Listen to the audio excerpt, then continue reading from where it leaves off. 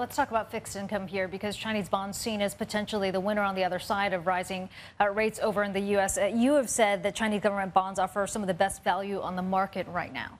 Wow, and like you look down the indexes this year, bond markets are in the red, but there's one bond market in the green, and that's the Chinese government bond market. So it's been a standout performer this year. We've had a very strong rally, particularly in the back part of the yield curve.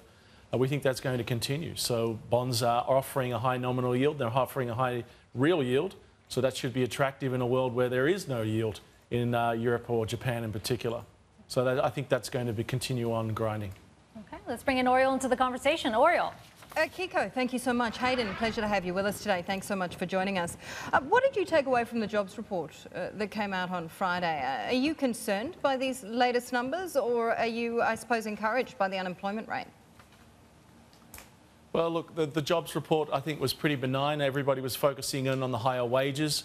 When you get into the detail of the wages, I think it's pretty hard to see a huge blowout in wage appreciation here, because most of the jobs are going into the healthcare sector.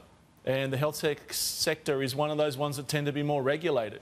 So until you start seeing those regulations changing there, then I get a little bit more worried about wages. End of the day, the Fed is... sorry. So go ahead, Hayden. Go ahead.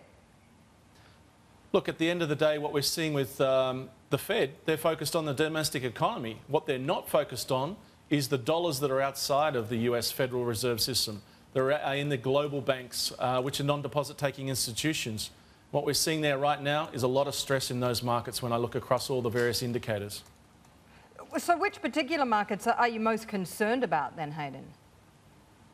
Well, look, we saw Friday night Argentina come out and absolutely shock the market with huge rate hikes there, and now we're at 40% overnight interest rates. They're trying not to use their FX reserves. We've seen this in LIBOR OIS.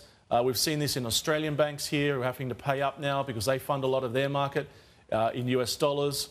You know, go around the world, you're starting to see cracks in those markets that rely on dollars. Right. And now, is this a contagion effect right now? I think it's way too early. But we're starting to see all those red flags go up right now.